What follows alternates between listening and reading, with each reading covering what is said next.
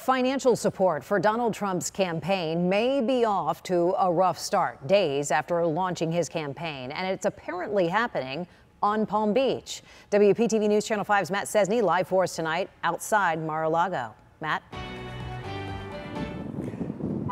Yeah, Shannon, Donald Trump's home here has been more than a home over the years. It's been a place for many of his wealthy friends to spend winter days and nights. And now that he's running for president again, it seems some of those wealthy friends are not anxious to go reaching for their checkbooks.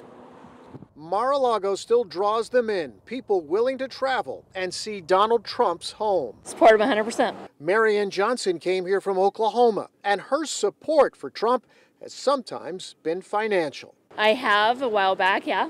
Do you think you'll do it again? I think you can support him in many ways, so I don't think you necessarily have to send money. The campaign based at Mar-a-Lago may have hit some rough seas in its first week. Two big billionaires, Ronald Lauder and Stephen Schwarzman of Blackstone, have made it public they will not be sending Trump money this time around. Lawrence Leamer is the author of Mar-a-Lago, Inside the Gates of Power at Donald Trump's presidential palace. Schwarzman is a member of Mar-a-Lago.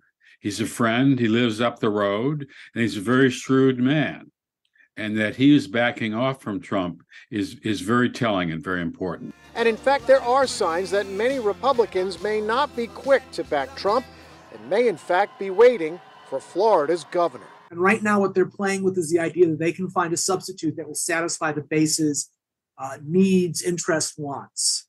And if they can find it, cough, cough, DeSantis, then they'll run that way. Such actions, though, can anger Trump and also have a cost. Who knows? I mean, I've been kicked out of Mar-a-Lago for life because of the book I wrote, so maybe Mr. Schwarzman will be staying home too.